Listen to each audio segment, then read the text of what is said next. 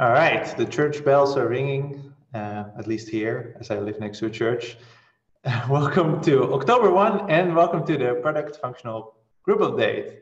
I have a lot to share today, but I want to keep it short, so I'm going to get started right away. If I can move to my next slide, there we go. So recently I sent out a product survey, and the reason for that, there are various reasons for that. I got a bunch of feedback from different people, and it gave me the impression that we need to work on our communication within product and other teams. So I figured, well, if I just send a survey, I get a lot of voices from a lot of people, and then we can calmly look through that. So that I did, and today I will present you the results and conclusions and actions we took. First off, everything that I will talk about regarding the survey, you can find at this link, handbook, product, and then survey. Everything is summarized there, and every question I don't answer in this presentation, we've answered there, at least most of them, I think the vast majority. So first, quantitative outcomes. There were 64 responses, but 40 from sales. Sales was the primary target group, so that is very good to see. And I asked a number of questions, but there were 4 core questions. The first was, what is the best selling feature of GitLab? And most people commented about CI being integrated with SCM, and then directly followed having a single application for the entire lifecycle, which I guess you could combine together. And there were 4 people that said, well, just see SCM, and then there were a number of other responses, but it was a pretty uniform response. The second one, what feature change are customers most excited about? And interesting here, with quite a large majority, security features were mentioned as number 1. Second to that, at the shared second place, were everything related to project management, so issues, portfolio management, and CI.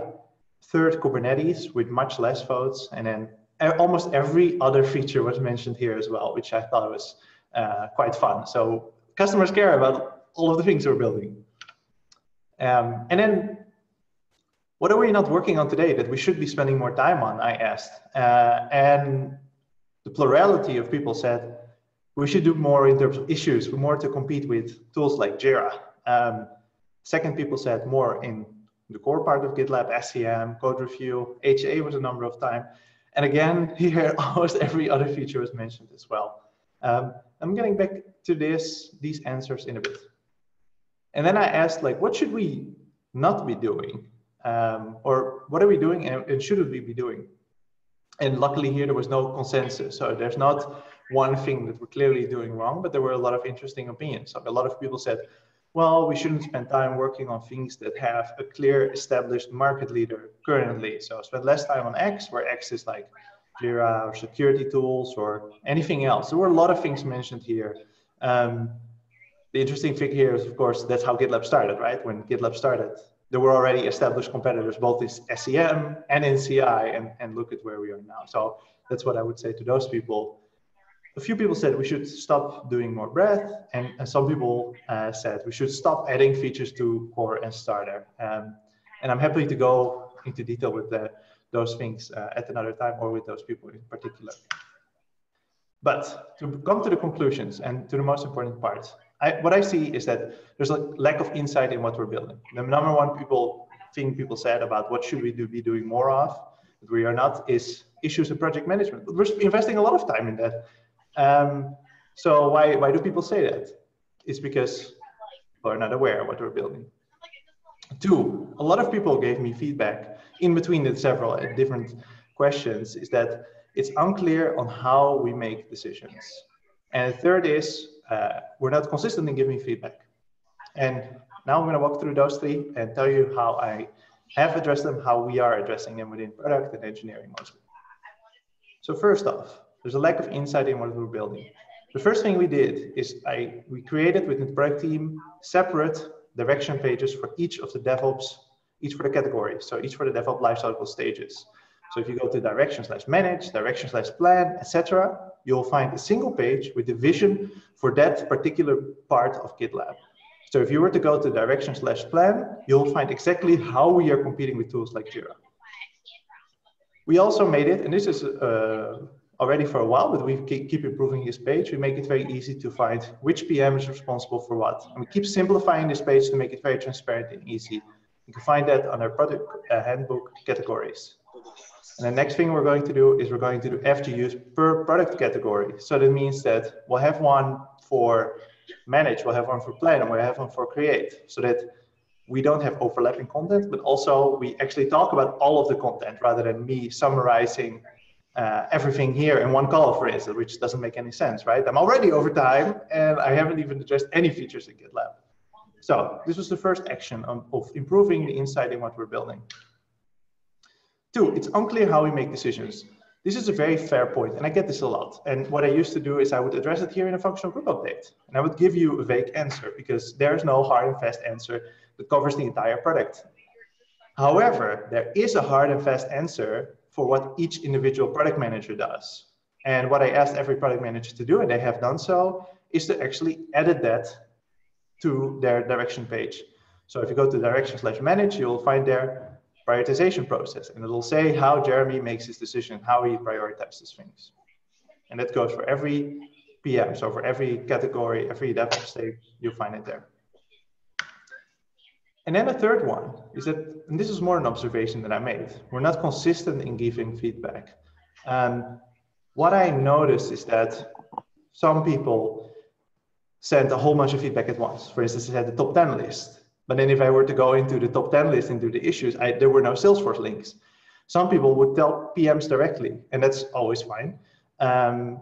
But some people would only add a Salesforce link and nothing else, and feel not happy that maybe they added the Salesforce link and there were thousands and thousands of seats for that particular feature, and it was not recognized by the product manager. So that's a problem, and it's a problem that goes many, many directions. And I think that's something we have to continuously work on. But the first thing is, if you want to give feedback, you're not sure, or you feel like you're not being heard, immediately contact the product manager or me. Like, our #1 job is dealing with feedback and making that into something great, right? And building something that our customers want. The second tip is we have to maintain a single source of truth. If you have any feedback and you know where the issue is, throw it in the issue. If you don't know where the issue is, just ping the product manager and they'll point you in the right direction, or they will do it for you.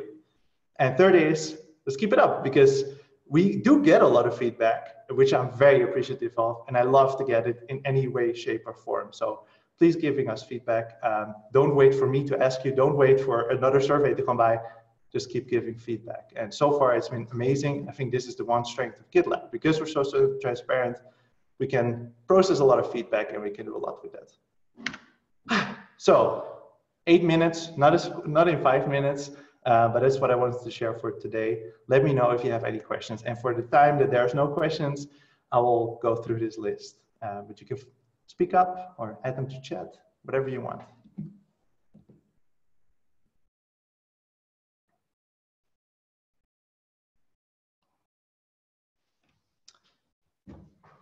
No questions at all about any of the product? Can be about anything, doesn't have to be about this. Can be comment, concern, criticism. I'll walk to my things at least. Oh, Simon says, can you see us getting closer to Microsoft tech-wise? That is a great question. It's also a ginormous question, because Microsoft is a many billion-dollar company that buys billion-dollar companies. So will we get closer? I think in terms of like our DevOps product versus their DevOps product, I think we're ahead. I think we're ahead in terms of usability. I think we're ahead in terms of features. They do offer a number of very interesting things, in particular for Microsoft platforms. Do we want to get closer to that? Yes, absolutely.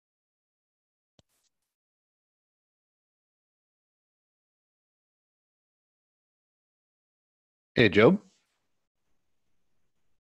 I think we've lost him. Uh-oh. Microsoft question break. Yeah. Took him off.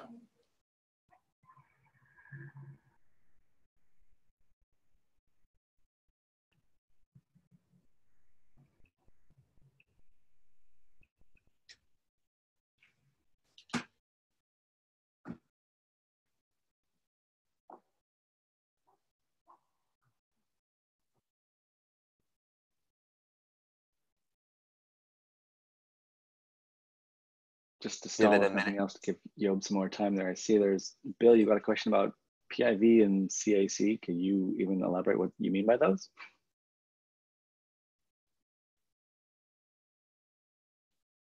The best time for the power to go out. Oh my. Was my last word Microsoft? Because that's just beautifully poetic. So I think the question was in terms of partnership, I suppose. So not are we getting closer in terms of feature parity, but are we going to get closer in terms of building upon Microsoft technologies? Yeah, I mean, in terms of building for their platforms, or at least allowing, for instance, you to run Windows runners, these kind of things.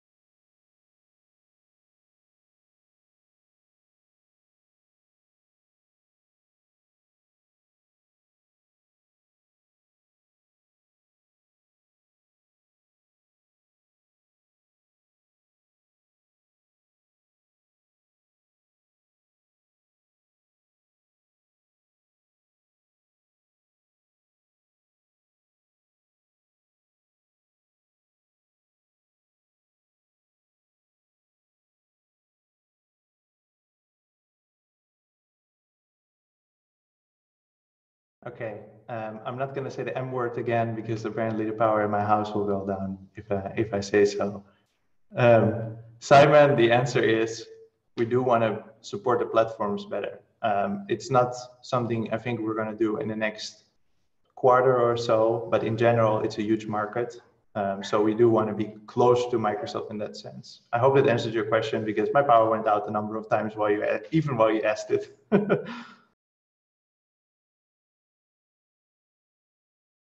I missed all the other questions from chat because your Zoom chat gets wiped. So if anyone could copy paste them back into the chat, I would much appreciate that. Thank you very much, Simon. Will this be a recurring survey from Joe? Yes. I'm not sure about the frequency. At first, I thought I would do it every month. I'm worried that it will get stale, that people answer the same questions or stop answering. But yes, that's my intent. I also hope to streamline it a bit. And it took quite some effort. Melissa says, thumbs up to VS Code Plus extension by Fatih. Yes, I highly recommend you try that out. Fatih made an incredible extension for Visual Studio Code. It's really good, and I think it's the best way to today use, if you use an external IDE and not GitLab Web IDE. Bill Duncan asks, what is the support for PIV, CIC authentication in 11.4? I will defer to that to Jeremy, who I'm sure will leave something in the chat. What other customer information would you find useful to be added to the issue, asked John Woods? User count, product purchased, growth potential. Yes to all of that. Today we can't do that without making an issue confidential. That's why Victor started looking into confidential issues. We're also looking into integrating Salesforce more closely or doing something similar. All information is useful. Just be aware that for now we only have Salesforce links because all issues are public. And the trade-off is too painful, right? We can't make issues confidential because then people can't contribute anymore. You can also always just share it directly with the product manager, and they should reach out to you as well, by the way, if they can't access the Salesforce links. John May asks, what do you think of Microsoft's new offering as a competitor? Yeah, that's actually interesting. So they did rename an existing product. So they had VSTS, which admittedly is a terrible name, and Azure DevOps is a much better name. So they renamed it and they reskinned it. So it's essentially a rebranding. So it's the same competitor as we had before, and they added a few bells and whistles to it, which are very interesting. I think there's one notable thing is that we don't do is they offer runners for Mac and Windows. So you don't have to set up your own. And you could do that with GitLab now, set up your own, but we don't offer them out of the box. And I even give 3 minutes for that. That's very powerful. I think that's very great. And we're looking into ways to compete better with that. John Woods, what other, it's the same question. That's great. And Lucas says, yeah, it was sad. We don't have macOS runners. But we do plan to do that. Like, we know that there's a big market. It's a challenge to do that. Sorry, how are PMs balancing breadth and depth over the next year? Well, I actually added that to my slide here. It's a balance. I think that in 2018, we've been very, very aggressively pursuing breadth. I think that in 2019, one thing we're trying to avoid is to a yo-yo, right? We don't want to go breadth, depth, and then you get like a TikTok kind of situation. We don't want to do that. I think what we're now learning is we're balancing a little bit more towards depth. Whereas before maybe it was 80-20, maybe it will now be 50-50. Don't bring me on those numbers, they are made up. But I do see in our plans that we are doing a bit more depth, especially for Q4. If I look at what the teams are doing, it's all like stuff that customers really want, depth that customers are looking for. We're quite laser focused on that. So I'm very proud of that. I'm really looking forward to see like the outcome of Q4. So the last release that we'll be working on will be January 22nd. So yeah, it will be very good to see. I'm very, very excited about that. Any more questions before my power goes out again? Sorry, why is GitLab 12 March 22nd? So there's a number of reasons. To give you the straight answer, I figured we should have a major release. No, the reason for March 22nd is, one, we want to have major releases frequently enough so that we have opportunities to have major releases where we can deprecate things, where the migration can be a little bit harder. Second reason is it's a great marketing opportunity. So you don't want to have a marketing opportunity in like a vacation. Like we always see a huge drop in user activity around the holidays in December. So you don't want to do it there. And then I prefer to not go into the X point Y, and then whereas Y has multiple digits. So 11.10 is not a very beautiful version number because it gets confusing with 11.1. So March 22nd would mean it would follow 11.8, which gives us a margin of one release if things are on fire. And also March is a reasonably nice time to do a major release like this. Adam Olson asked, another baby? No, not yet.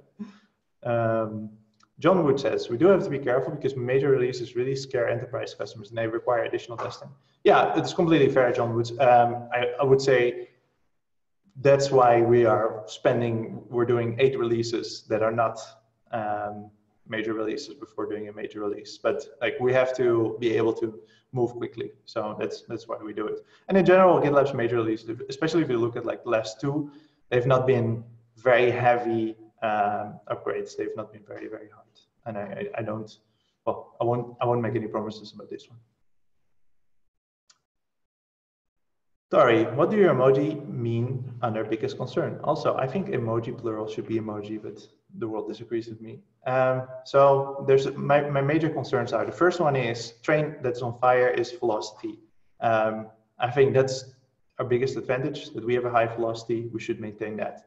How do we do that? Shipping small changes, not putting a lot of weight in our roadmap, and just keeping everything going as we've always have.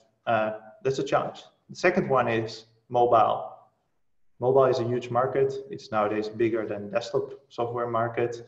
And we're not doing that much yet there. Generally, GitLab is pretty good for mobile and our CI is very flexible. So like it can accommodate perfectly. And there's many customers of ours that have almost only or mostly mobile applications.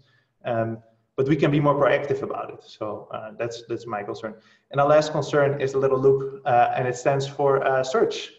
We don't have Elasticsearch running on GitLab.com. That's a big concern to me, because if we don't dog food our things or drink our own champagne, that means that we generally are less aware of the good and the bad of it, and we don't spend a lot of time.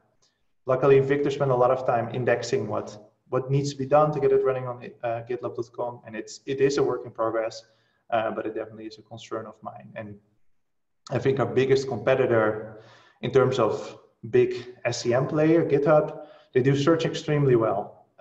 So we really need to level up our game there, but it's going to be some hard work in the coming months to achieve that. Lucas says, so we could use Victor instead of Elasticsearch if we index everything. That's true, but Victor has a very cute little son, so he would only work 8 hours a day, 5 days a week, and then we wouldn't have surcharge out of the time. Any other questions? Is this probably a record for amount of power outages during a call? Is there any priority in making open source projects more discoverable? Yeah, we're actually doing a whole bunch of things there. I'm going to defer to, I don't know if Andreas is on, but I'm sure Jeremy is, to share some issues about that. But we have some nice epics about that. Adam says, backup generator in your future. Well, I have my internet working on a UPS, so like the internet doesn't go down, but my monitor goes down and my microphone goes down. So that's the problem. So, all right. Simon says, have we got any new plans for picking up community contributions more quickly? I have a call with a customer about this tomorrow. Well, I think having our community is one of the greatest things about working for GitLab, right? Like it's one of our biggest strengths as well, that we have this amazing community. So I believe we measure how long we take with community contributions. We have people dedicated to this, so we are, we fully intend to be as fast as possible. I don't know about actual concrete things we're doing today that would make a difference compared to yesterday, but I'm sure that there is something. Maybe Eric can comment on this. You might hear baby crying in the background, which is the reality of being a dad. And David shared a link to a merge request on GitLab.com, add community contributions to product priority. There we go. That's very good. Thanks, David. Oh, I should have added this to my functional group updates. All right, anything else? Give you 5 seconds to chance. You can also speak up.